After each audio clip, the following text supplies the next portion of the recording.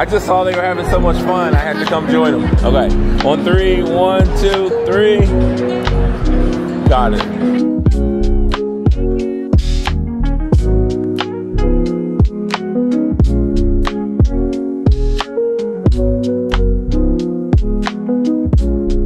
This is the space.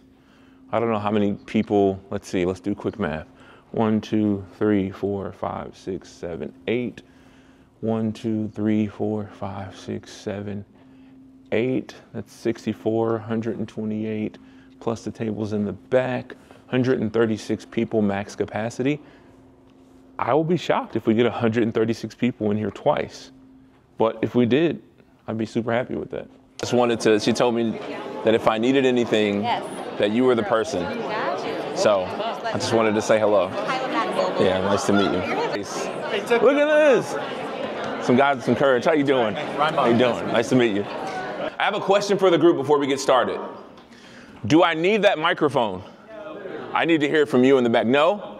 Yes, okay. I don't like standing by. That's very lecture-y, and I'm not a lecture-y type of guy. I'm a training and development guy, and so even if the company calls me to do keynote speaking, I call it keynote training. What that means is I'm gonna get you involved. This is gonna be interactive. I may ask some questions, they're not rhetorical. I literally want an answer, and so I may say like, hey, what beard care products do you use? Your beard looks amazing. Boar's Head brush. Look at that. He went right to it, my man.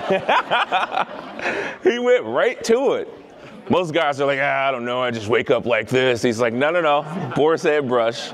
If you were to take your phone time over the course of a week and you looked at how many times you're looking at your phone, and I like that they broke it down per app because some of you would say, oh, I'm just working. I work a lot on my phone. Yeah, TikTok's not work, buddy. Not for most of you. I know I probably have a marketing person in here who's like, well, you know, but other than that. Oh, did I just hit the marketing section over there? Right over there. I knew it. I saw some of you walk in here. You guys have nice walks. It didn't start out that way. It did not start out that way. I wasn't there, but I know that you didn't just come right out of the womb. That's not what happened. What happened? You did Frankenstein, and then you fell, and you hurt something, and you ran into the coffee table if you were born in the 90s, or before, and your parents like picked you up and didn't take you to the doctor, rubbed some dirt on it because you're, okay, and you learned how to do it. We have to give our teams the ability and people around us the ability to do it poorly. And thank you so much. Hopefully I'll see you around. Appreciate you being here. All right, just finished the first session here in this conference room. There were 136 or so people in there. So we're getting ready for session 2. Hopefully we get the same amount of attendance. Crowd was great. Engagement was great. A lot of great conversation afterwards too. So love doing this stuff, man. Love it. Super happy to be here with you all. A couple of things. I'm walking through the hallways and I'm listening, right? I got my hearing ears on. This is a session about time management. Under no circumstances are we going to get out of here late. One of you said that. I hope this doesn't run late. Come on. Anybody else? Anybody have an iPhone in here? iPhone users? Okay, we're going to pray for the rest of you that didn't raise your hands. They have this cool feature. If you want to live your life as an Android user, I mean, hey, I'm sorry. Not Android loser, I meant Android user. Evaluate some of the things that you're doing. Are we doing it this way because that's just the way we've always done it? That is one of the biggest productivity killers I hear at organizations. Well, we've always done it that way. That's not a good reason to continue to do it that way.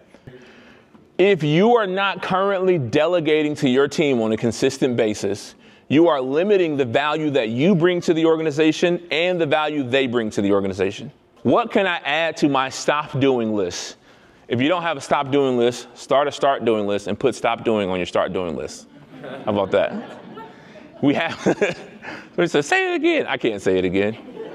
I didn't know I was going to say it that time. We have to know on our team what level of delegation do I need to assert in this situation? It doesn't mean that it's not going to be the same for everybody. And it doesn't mean that you just give it to them and you walk away. It's like, all right, I'm taking off early for the weekend. There's a process to delegation, and it's more than just giving it to people. You have to understand their skill set, their abilities to control it, and then you work out a 90-day or 180-day plan to eventually have them take that over. And that's all I have for you today. Look, we got done 8 minutes early because I'm the time management guy.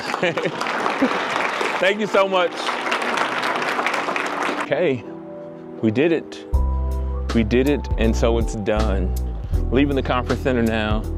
Great 2 sessions.